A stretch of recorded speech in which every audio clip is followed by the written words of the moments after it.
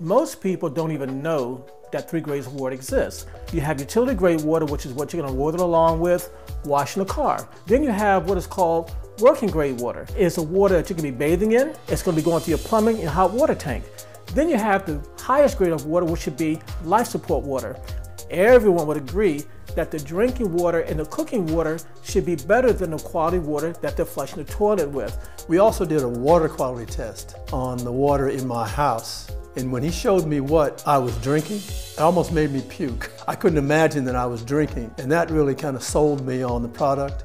Everything that you put in your body has to go through your cells transported by water. With the aqua water, with the filters, you clean up the water. It takes out the fluoride, the chlorine, and many other different minerals that don't need in the body.